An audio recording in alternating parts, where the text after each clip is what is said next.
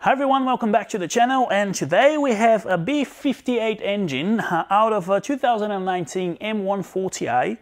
Now this engine hasn't blown as yet, but it was blowing a lot of smoke and the owner decided to do something about it. Quick background story about this engine. I got this engine from a friend of mine. He is a mechanic and the car belonged to a friend of him, and they put a bigger turbo, downpipes, methanol injection kit, a bunch of things, and they were actually waiting to get the engine tuned when I believe the owner decided to go too wild and cause some damage. Now we have removed the engine heads.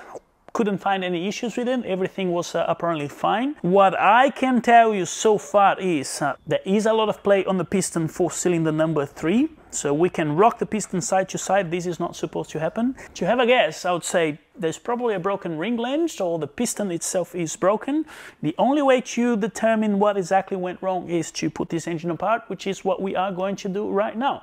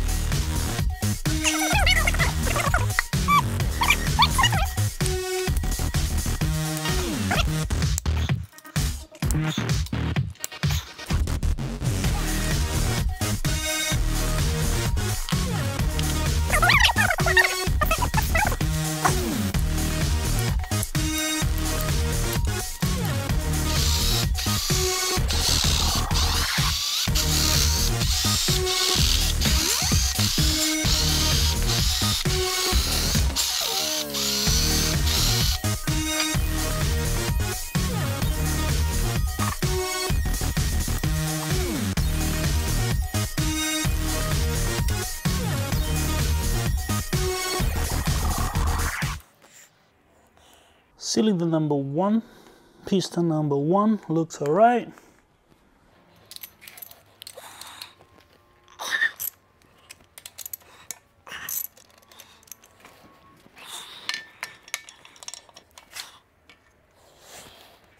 Cylinder number 2 looks good.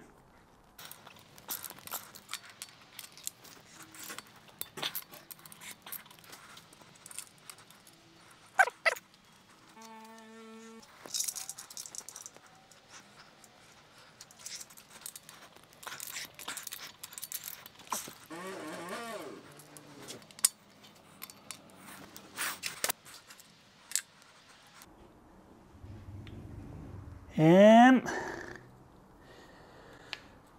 no, piston number 3 is not cracked, but it's worn. It's really worn.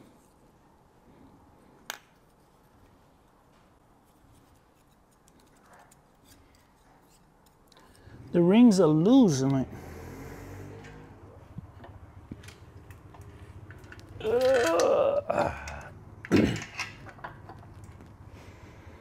Now, did any of the cylinder walls got damaged? That's what we're going to find out.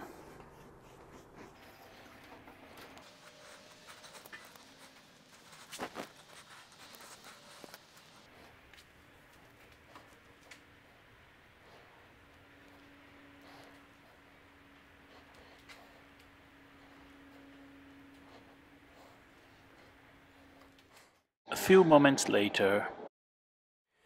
Okay, so I have some bad news and some more bad news. Now, we finished putting the block apart. Everything is out. I mean, everything. All the pistons are out. Let's start with the pistons. All right. Here are the pistons. Looking at them, first glance, not bad. Okay. Even the rod bearings are really good. None of the rods are bent. However, if you start to analyze them further, these are the skirts, all right, the Teflon skirts.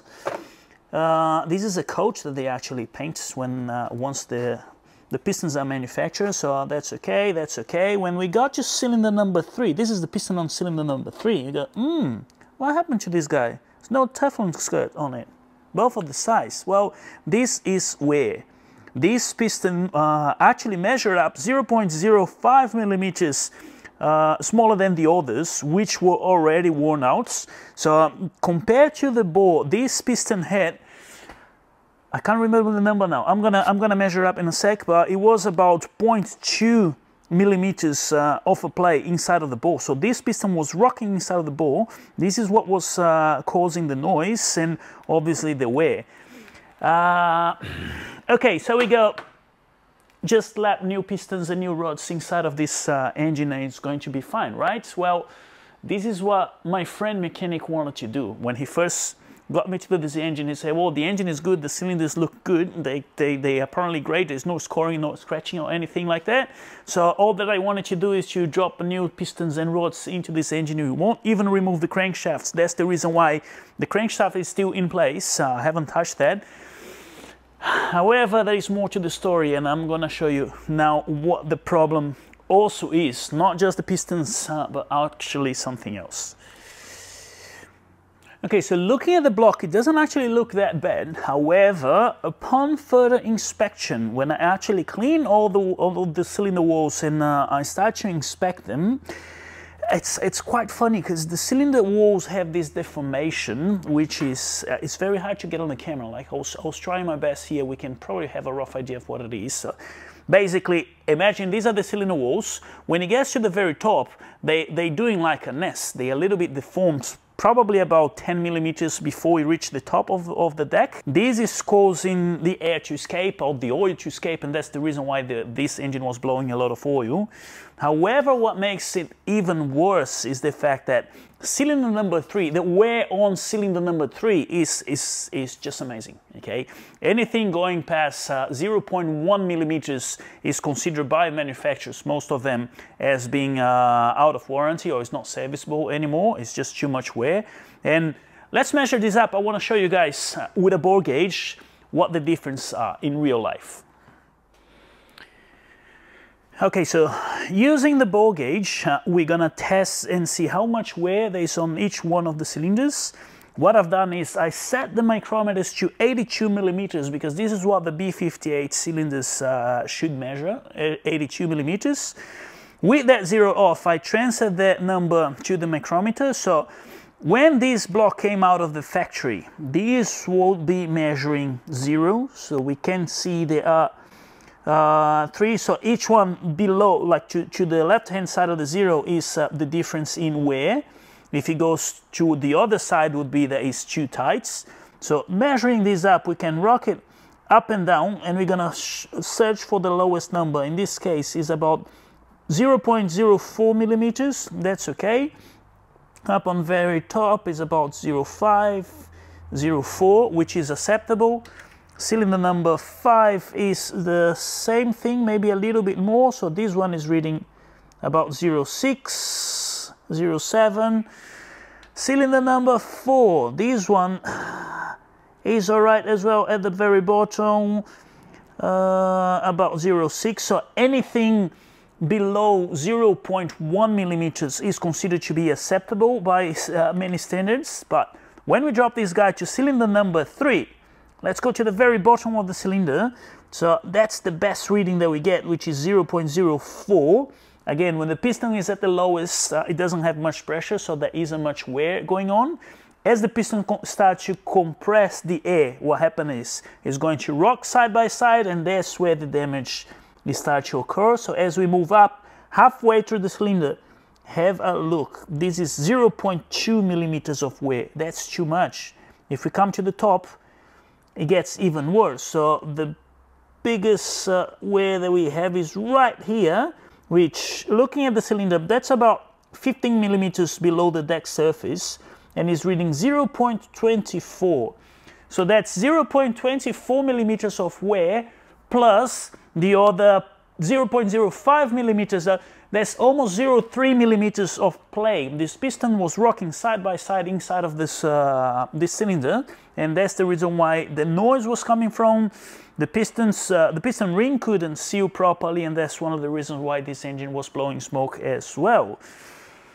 Yeah, now something happened to this engine, and it damaged specifically cylinder 3. I mean, all the cylinders are damaged, but number 3 has much more wear to it. It could be a failing fuel injector. It was maybe overspraying too much fuel. It could be something to deal with the tune, because again, the car wasn't tuned. They were waiting to get the car tuned, and this happened.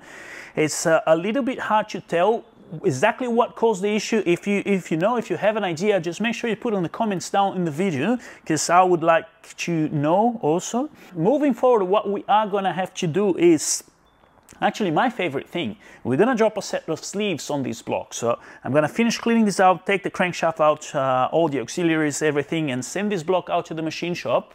They're going to sleeve the block, probably a cast iron or steel sleeves. I'm not too sure. I'm gonna have a chat to the owner and see which route he wants to go.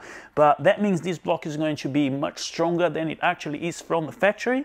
Anyway, I think that should be it. If you like the video, make sure you hit the like button. If you want to know more about the B58 engines and follow up on the next couple of videos that we're gonna have on the rebuild, don't forget to subscribe to the channel. So as always, thank you very much for watching, and I'll see you guys next time.